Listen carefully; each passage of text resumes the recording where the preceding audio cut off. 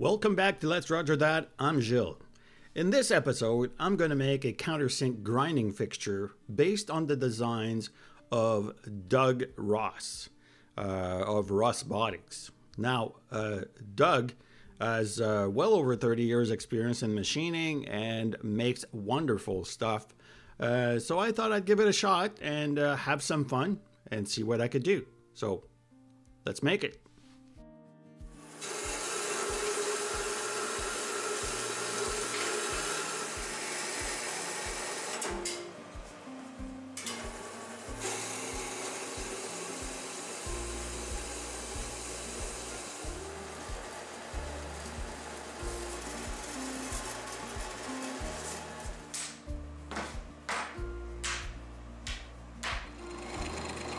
I'm going to prepare the materials and then I'll go to the bench to measure out the various features.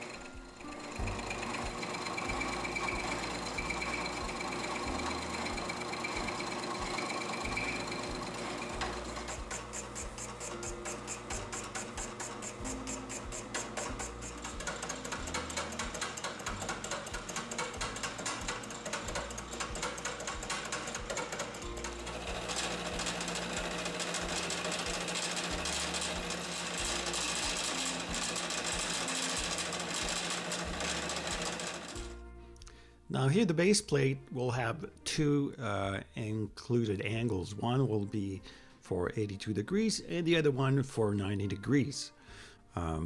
So to do the 82 degrees, we need to carve out an angle of 49 degrees. So I'm going to use my protractor to do that.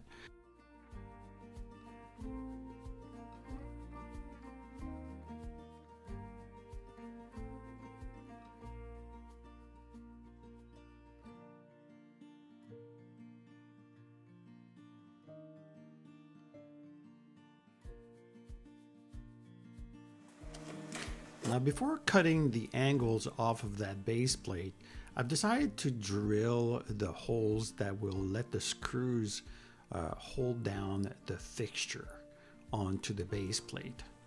It's just easier to indicate that way.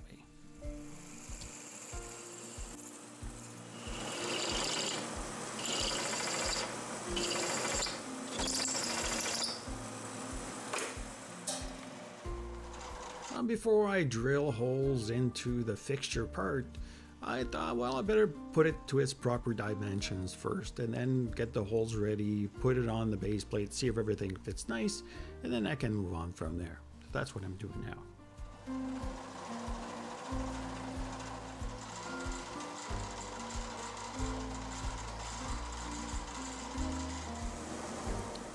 Now that everything is faced off on all sides, it's time to drill the holes. One, of course, for the spindle, which will hold the countersink, and that's what I'm doing at the moment. And then I'll drill the ones on the base, and I'll tap them as well. Here I am using my M42 brand new drill bits. Those are 8% cobalt, and they are absolutely fantastic. Not cheap, but well worth it.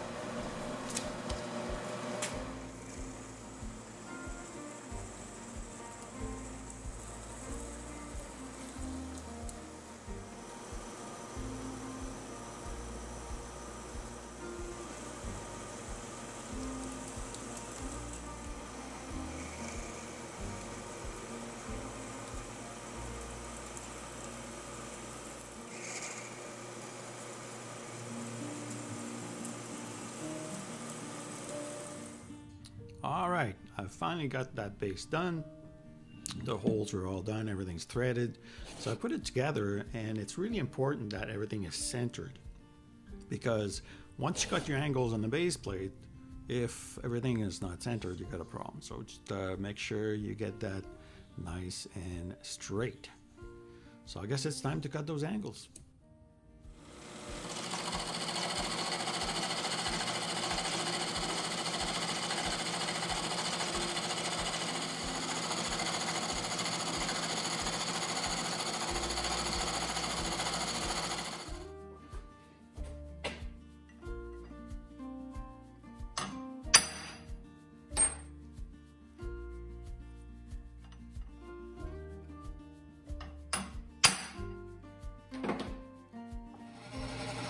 Okay, time to machine that spindle. I've taken what was the remnant of an old spindle that I was working on, and I'm turning it down to fit inside the hole that was made into that fixture.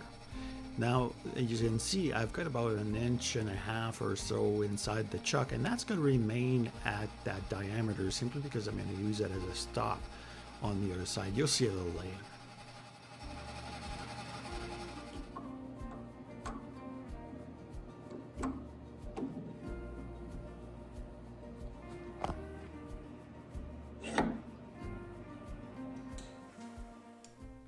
So now I'm going to take a scrap piece of 1018 steel and make a knob for that spindle.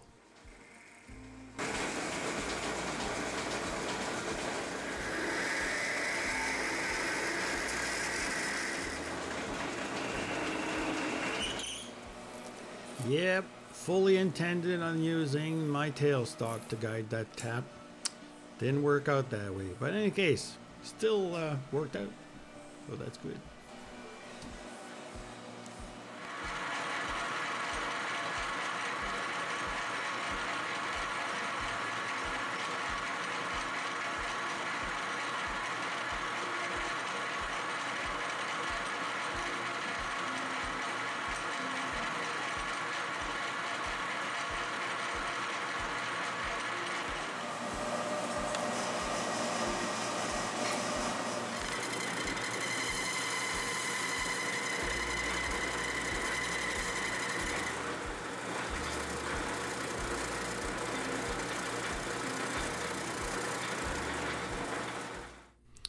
Now that the spindle is done, I'm gonna fit the cam on it, and you see that little spring-loaded bearing.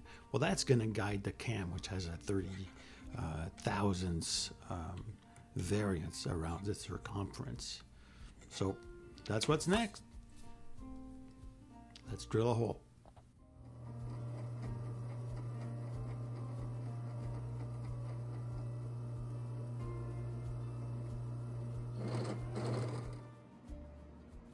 Okay, so here's our sleeve, and as you see, there was a hole there, so I bored it out just to make sure that it was a nice size, and here are the measurements for it. Now, this is the countersink, and of course the countersink is not going to fit in that, and those are the measurements for it. Now, so we need to make a sleeve that'll go inside that spindle, and those are the measurements that we need to take into account to make one. Let's do it.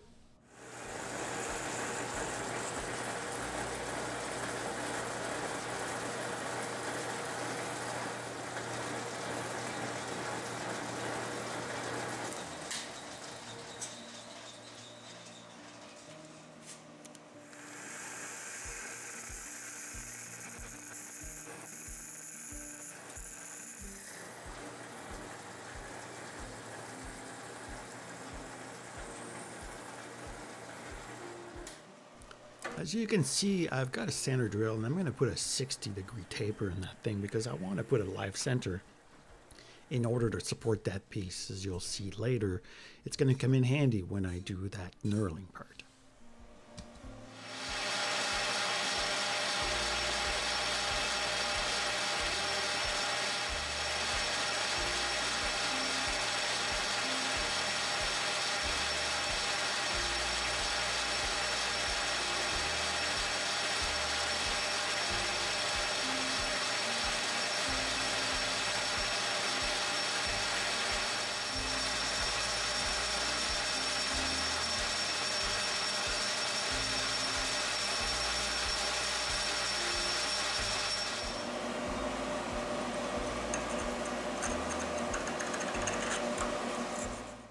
Now I'm going to knurl that little knobby part, and then I'm going to cut it off. So don't stretch yourself out, just, feed inwards instead of towards the chuck. A lot easier, a lot safer, no stress.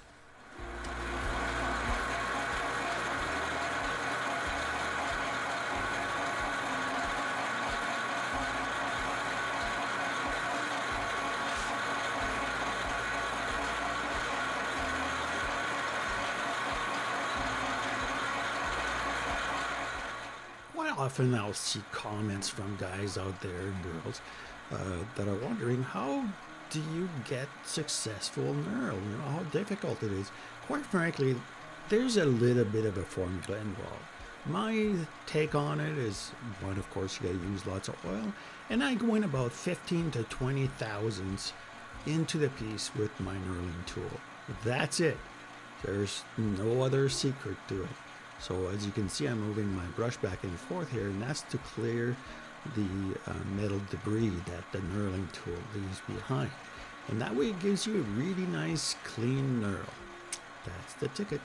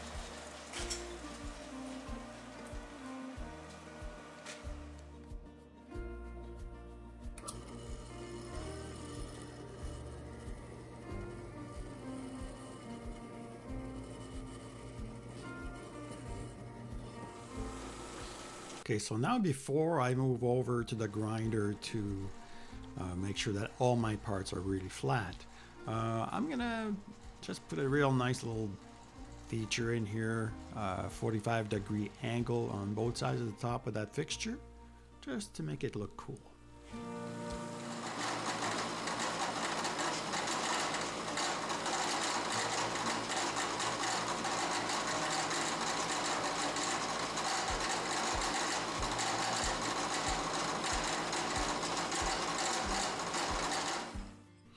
You guessed it, it's grinding time.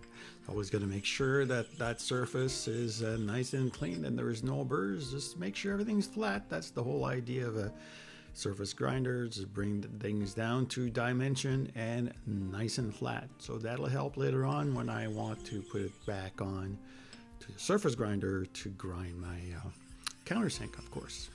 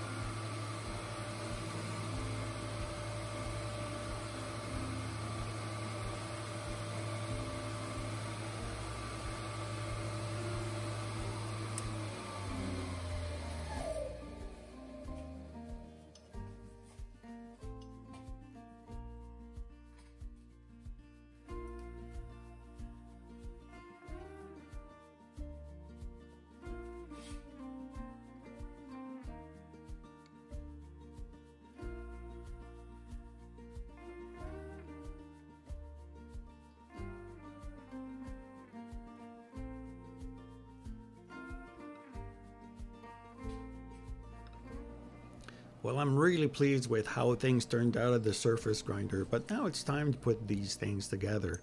Sleeves and countersink, and the way these will be held together is with grub screws right there and there. And so now it's time to drill some holes and tap these things for some 832 grub screws.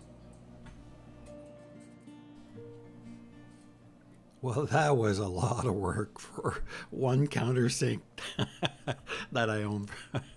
But you know what? It's all fun. So it's time to assemble this thing. So here I am putting in that 40mm spring-loaded bearing, and it fits really nicely and tightly in there. So I don't even have to glue it in. It's going to be great. Now, the next part, of course, is I've got to put the sleeve in there. And as you can see there, I've drilled and tapped the holes for the grub screws, and there is just enough meat to do it. It doesn't have to be super tight in there when I put the little sleeve in there.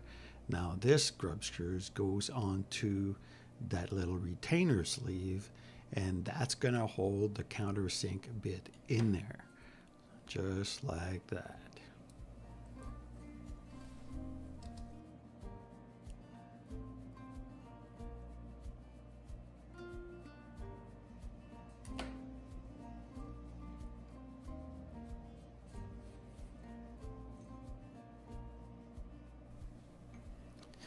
Okay, so here we are with the main spindle. As you can tell, it's got a recessed area or a raised area at the front, and that'll prevent it from going inside the spindle. Now you'll see what it really comes in handy for next. But first of all, of course, we have to put the cam in there, and now the spring with the knob at the back. So the spring will actually push the sleeve backwards, right? And that's really what it needs to do. So it pushes that cam against that little bearing. So now the interesting part is that you have to put the countersink in there and put it parallel to the ground, right? That the cutting edge. And the cam, the lowest part of the cam, which is basically the 30 thousandths of an inch recess, has to be lined up with the cutting edge of the countersink.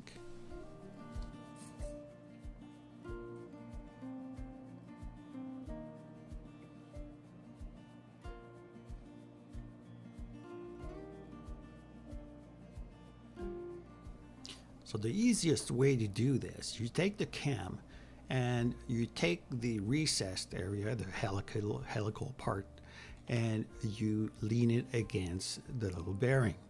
And then once that's done, then you put in the countersink and line up the cutting edge with that.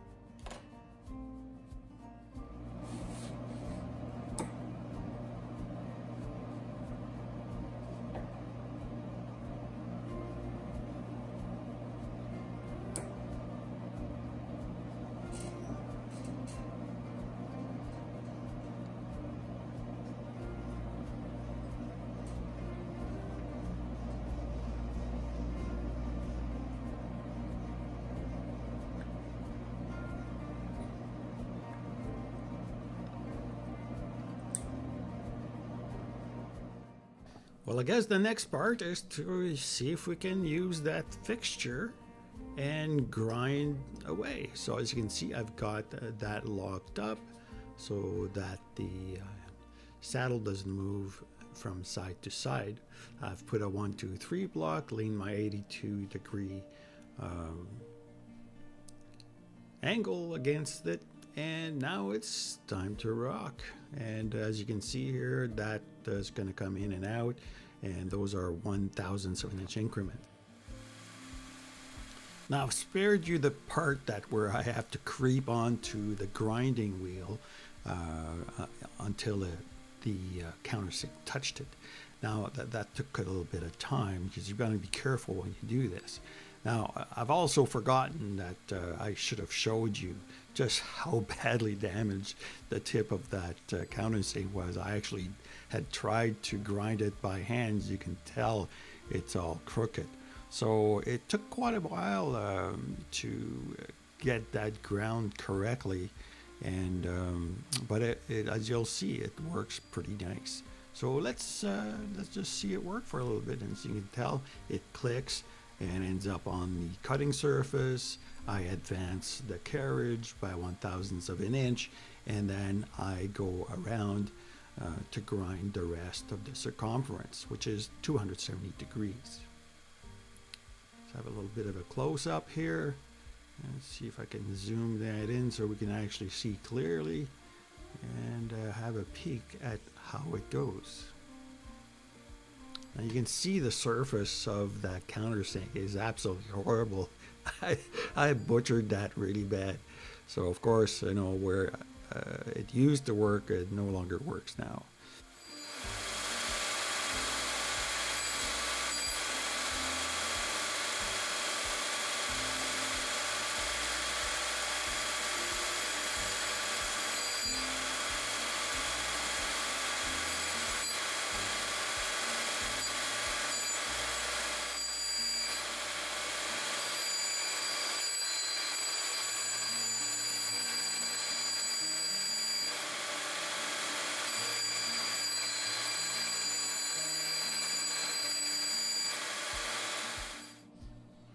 And here we are with the finished grind. I am stunned and amazed.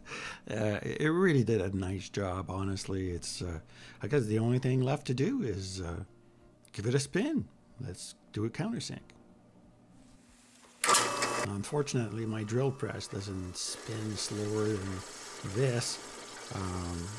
But, hey, it still looks real good. I'm pleased with that.